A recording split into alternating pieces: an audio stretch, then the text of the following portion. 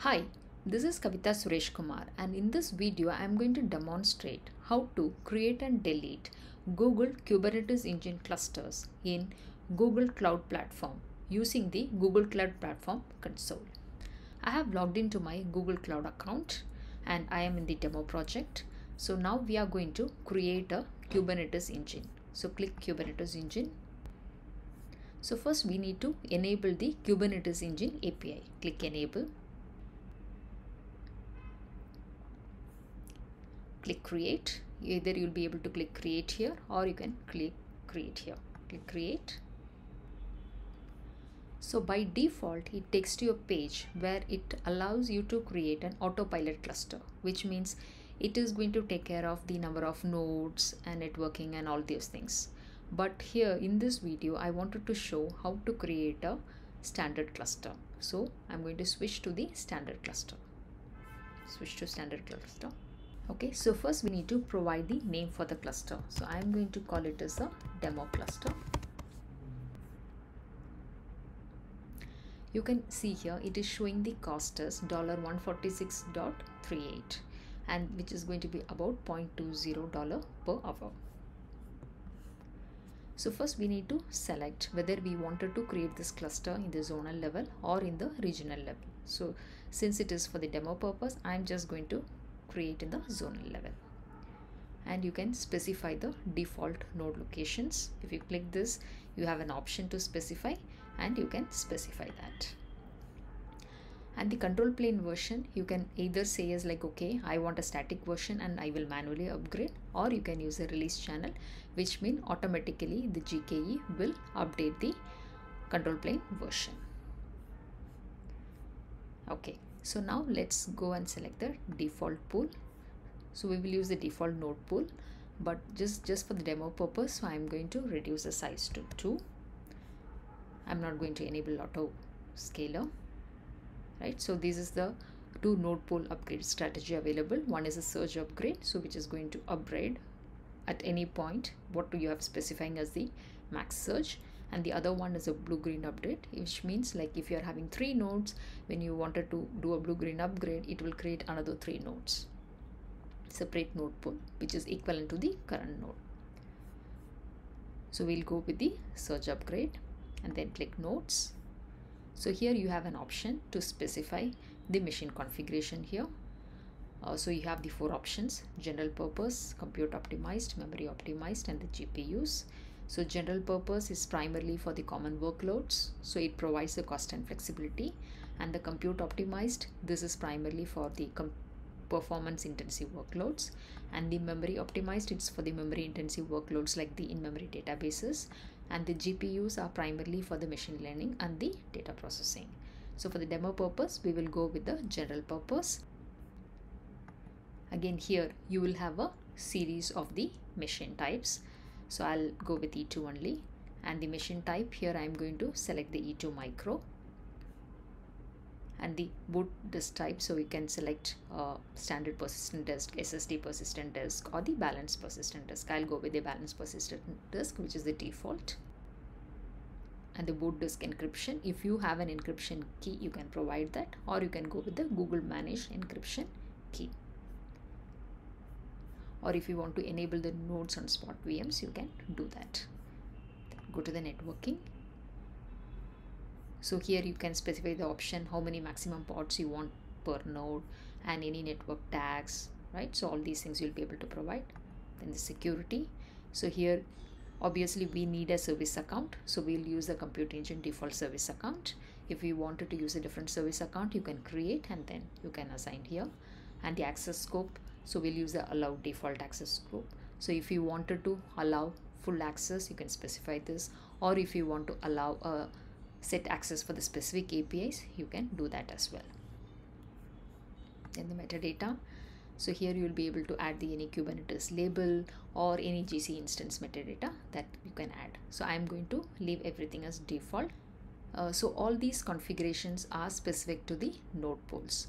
Now let us see the configuration specific to the cluster. Click automation.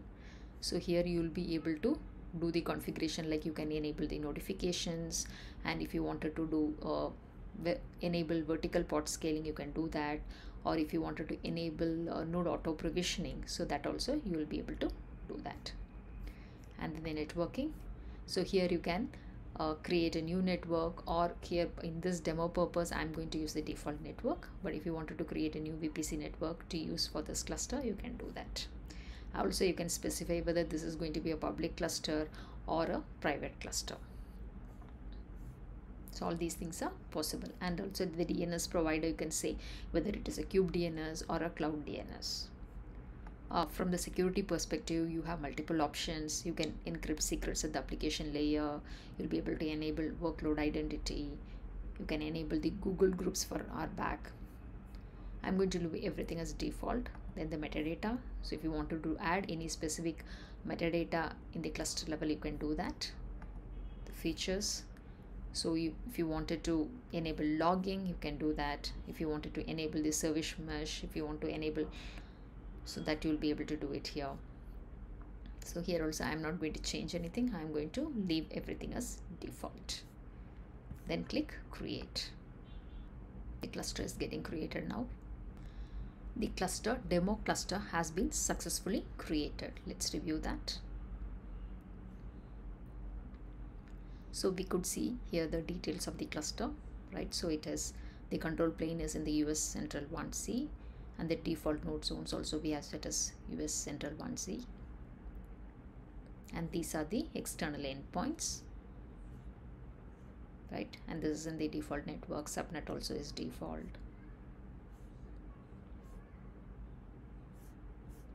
Okay, so you can click nodes and see the nodes information. Is it's part of the default pool, and we have 2 nodes as part of this cluster. And the storage, so we have the premium, standard, and the standard ROO storage. The observability, so here you'll be able to come and see the CPU request and the memory request and the percentage it is getting used. All these information you'll be able to see here. The logs, so here you'll be able to see the cluster logs. Okay, so here you can see the cluster logs. So you'll be able to select the severity, what type of logs you wanted to see. Okay, and you can view the logs in the log explorer also by clicking in this here. So it will take you to the log explorer, and then you'll be able to see the logs here. Okay, so now we have explored the cluster details. Now let's go and deploy a container. Click deploy. So we'll use an existing container image. So we'll use this default Nginx latest itself. Then click continue. So the deployment name also will leave as a default, right? So you can view the YAML file, how the deployment YAML will looks like, right? Here you can see it is of kind deployment, and the API version is apps v1, and the metadata. So here we are giving the name as Nginx-1, and the namespace is default, and the labels. This is how we are going to identify this particular deployment. And the spec, we are going to have a replicas as 3, and the selector match labels, again it's Nginx-1, and then we are going to have a template. So template, again it will have a metadata labels as this, and the spec, it is going to be containers, and the name is Nginx, and the image is Nginx latest. Okay, so here we have the definition for the horizontal pod scaler also. So here you can see the pods will be automatically scaled when the average utilization goes beyond 80%. Close. So here you have an option to deploy this particular container in an existing cluster. So we just now created a cluster, we'll deploy in that, but still here you have an option to create a new cluster as well. Click continue, right? So we wanted to expose this deployment as a new service so that we'll be able to access the Nginx pod. So check the checkbox, right? So we will leave everything as default, and the service type is load balancer. So because we wanted to access it outside, so we are going to select the option as load balancer. and then click deploy. So it's creating a deployment. So it's waiting for the service to be ready. So now you could see the Nginx pod has been successfully deployed, right? You can see it is deployed to a demo cluster, and these are the labels being used, right? And these are the 3 pods which are running as part of this deployment, because we have specified the replicas as 3, right? So now we will be able to access this by clicking this link. So now we could see the Nginx web server is successfully running as a container in the Kubernetes cluster. Okay, now let us go and delete this Kubernetes cluster. Select the checkbox and then click delete. So we need to give the name of the cluster here, which is going to be demo cluster, and then click delete. So the demo cluster has been successfully deleted. In this demo, we have seen how to create a GKE cluster and then deploy a container to the cluster, and then how to delete the GKE cluster. If you like this video, please like, share and subscribe. Thanks for watching the demo.